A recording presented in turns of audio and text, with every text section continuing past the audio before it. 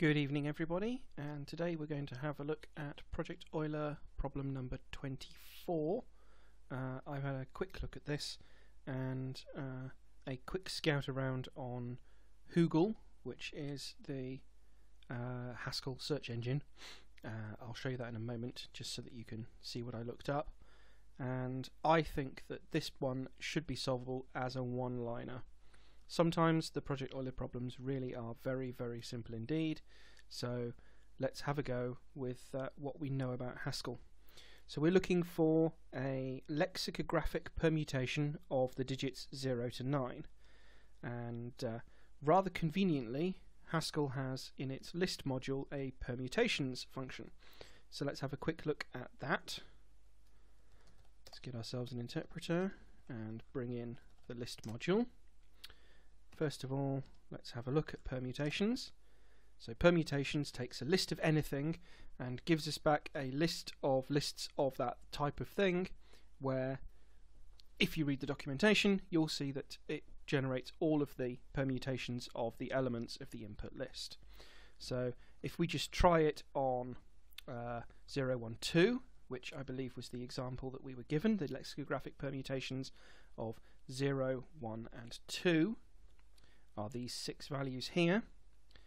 So if we retrieve those, we get 0, 1, 2, 1, 0, 2, 2, 1, 0, 1, 2, 0, 2, 0, 1 and 0, 2, 1, which aren't in this order.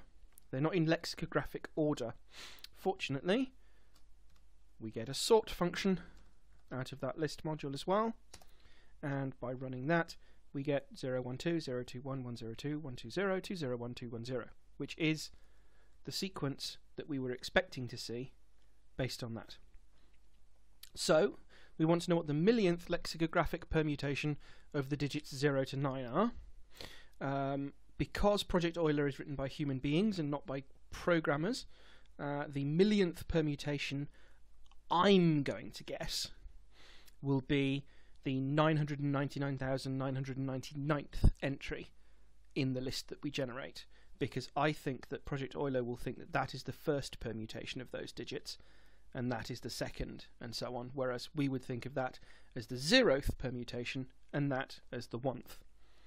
So I'm going to go ahead and ask for the sorted permutations of all of the digits. Let's just calculate the length of that, because that's going to force the value, because the compiler can't just optimize and do an NPR for us. So that's going to tell us approximately how long it will take. I'm guessing not very long, because ultimately it's going to be creating somewhere in the region of 3 million values. I think 10 choose 10 is in the region of 3 million. Oh, my laptop is now warming up, so however much it's doing, there we go, 3.5 million. It didn't actually take that long, certainly not long enough to warrant trying to write a cleverer solution than that. So I'm just going to ask for the 999,999th entry of that list. You probably want to look away. Actually, this is quite cute. It started off the double quote because it knows it's going to be a string, and now show is waiting for the rest of the computation. There's an answer. Let me just hide it off the screen and go back and feed it into Project Euler, type in the code and check, and we got that right.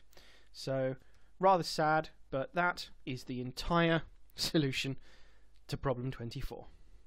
I will be doing some slightly more directed videos hopefully in the next couple of days, specifically initially looking into building parsers. So I hope that you guys will follow me through sort of an adventure into parsing.